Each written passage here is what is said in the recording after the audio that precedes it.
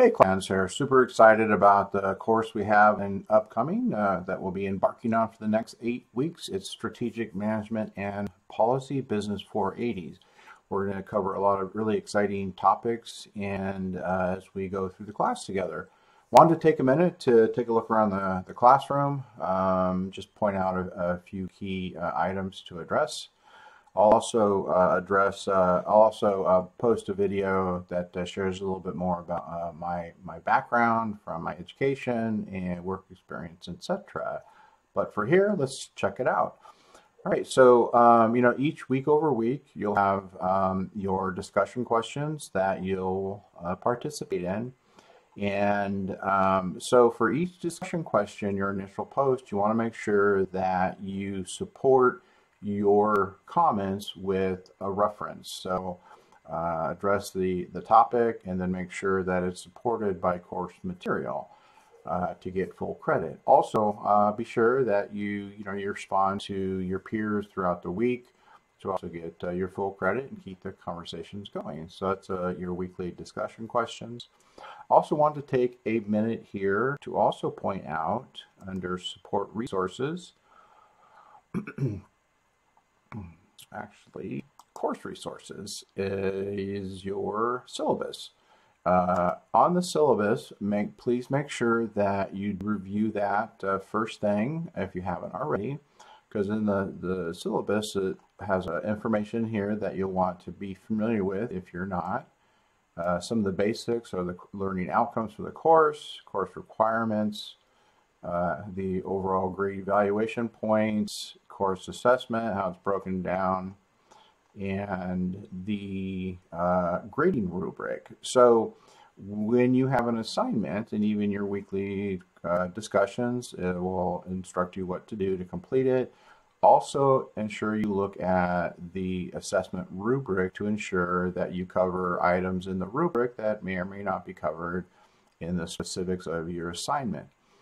Please remember that how I grade your assignments and discussion questions are based on the rubrics, because that's electronic, and what I grade, these are pre-populated, and that's how you'll get your points. So always be sure when you do an assignment and even your discussion questions, you check the rubric to ensure that you have everything covered to optimize the most points that you can get for assignment and discussion questions. All right. Also, all your assignments, if they're a written assignment, a paper, all your assignments need to be in APA formats, and on your papers, you want to make sure that you have the proper title page, which I will also post in the announcement section.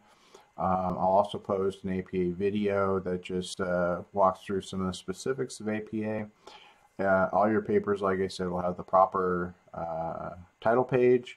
All your papers will have an introduction on what you're writing about, and also the body of your assignment. You want to use at a minimum level 1 headings. I can't emphasize how important that is. Level 1 headings will take you through the main ideas of the paper, and then also paper conclusion, any references. So be sure that if that sounds foreign, make sure you watch the video. And also the university also provides access to tutor.com. Tutor.com has a lot of great information on APA that you can check out, and of course the university also provides information around APA. So there's plenty of information out there. If you have any questions about APA, please reach out to me. I'm more than happy to take the time to walk through the basics. And our papers here in class are not that long, so really it's mastering the basics.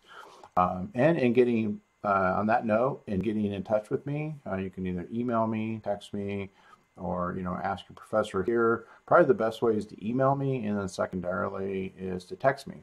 If you do text me, please just let me know who it is that you're texting, and then we can go from there. Okay, let's see what else. That I think is what I wanted to cover, just to say hello, introduce the class. Make sure you do keep an eye on the announcements, because I will be posting announcements throughout the course, which is important because I want to communicate a message to everybody. Super excited about our course that we're going to have over the next 8 weeks. I hope you are as well. And again, feel free to reach out anytime. I'm more than happy to have a conversation with you about any of the items in class, or maybe something you're struggling with. Thank you. Have a blessed rest of your day, and I look forward to talking to you in class. Thanks.